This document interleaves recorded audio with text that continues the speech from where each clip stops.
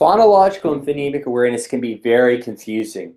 Whenever you think of phonological awareness, I want you to think it has to do with hearing sound.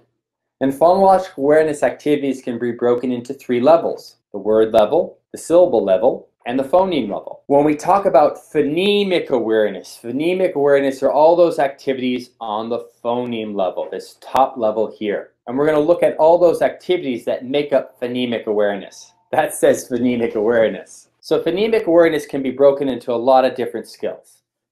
On one end, we have just phoneme isolation, which means if I say the word cat, what's the initial sound in cat? We isolate a specific sound. The first sound, the middle sound, the end sound. If I asked you for the initial sound of cat and you said cat, the first sound is k. Well, that is an example of phoneme isolation. Or if I say the word hat and I ask you what's the last sound you hear in the word hat and you say t, that is phoneme isolation. So it's part of phonemic awareness. It's dealing with the individual phonemes, but it's on the realm of things, it's still basic phonemic awareness. Okay, then we have blending and segmenting. This is when a child is able to take a word like cat and be like, it's made up of k, t, cat. So here I did both. I segmented the word k, t, segmenting, and blending, cat, blended it back together. This is a very important skill, segmenting and blending words.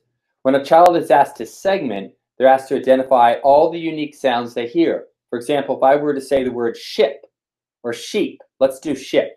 What do you hear? Ship is made up of a sh, eh. Well, this is key because if we can't hear the distinct sounds in the word ship, we're going to have a really hard time when it comes to letter sound correspondence. So this builds an awareness of hearing the individual sounds in a word. When we get to these other sections here, they have to do with manipulating the sounds in a word. I'll take a basic one. We've been using cat. If a child can hear that the initial sound is k and then substitute or change it to b and get bat, well, this would be that advanced piece of phonemic awareness. So there's a lot of skills that go into phonemic awareness, and phonemic awareness is an advanced skill of phonological awareness. I know it's a lot of information, but you want to know what makes up phonemic awareness and all the activities that make up phonemic awareness so you can answer all these phonemic awareness questions. And especially on this new exam that's going to come out, they're going to want to see that you have this awareness of phonemic awareness, okay, that advanced part of phonological awareness. So this is a nice graphic to practice with. Let's continue.